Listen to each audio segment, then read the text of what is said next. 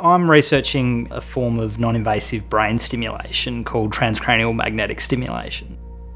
So we have these copper wires which we place over somebody's head, and we pass a really quick current through those wires. Now that doesn't touch them at all, but what it does do is it creates a magnetic field which then passes down across the skull and passes into the brain. And what that does is it then creates a really tiny little electric current on anything that conducts electricity. And the brain's a fantastic conductor.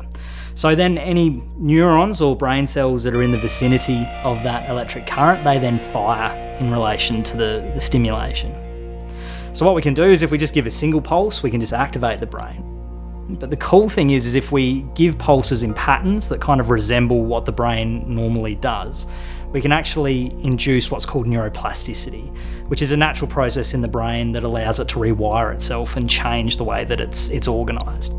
In terms of its clinical use, we know that it works quite well for people with depression, but the issue at the moment is that it only works in about 30% of people.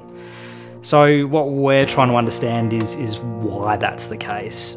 It's really powerful from multiple different angles, both from research and basic research and understanding how the brain works, right through to being able to try and help people where the brain maybe isn't working so well, to try and get it back on track.